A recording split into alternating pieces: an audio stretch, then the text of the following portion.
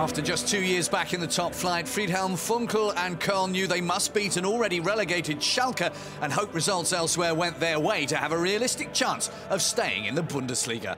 The home side, unbeaten by the visitors in their last 7 league games, were the first to go close. With just over 20 minutes gone, Marius Wolf and Benno Schmitz combined to give Ralf Fährmann a very scary moment in the Schalke goal in his 200th appearance for the Royal Blues.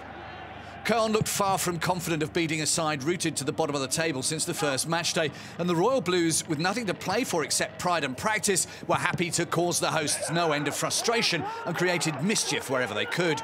Matthew Hoppe, newly called up to the US men's national team, went close on the half hour, but was denied by Sebastian Bornauw's timely block. Köln's sporting director Horst Held and coach Friedhelm Funkel were impressed by their defenders' first half input. After a no-doubt frank exchange of views at half-time, Köln came out and played with the urgency befitting a relegation-threatened side in need of a goal.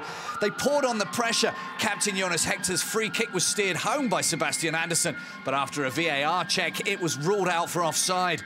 A decision that, understandably, didn't go down too well with the Köln officials. And that put more pressure on Köln.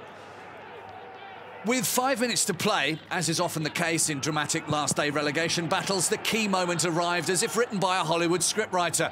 Defender Sebastian Bornauw, whose block had made him the Billy Goats' hero in the first half, popped up at the far post to give his team the goal they had so richly deserved. His first of the season secured all 3 points, and with results going their way in other games, it meant a place in the playoff against the third from top side in Bundesliga 2.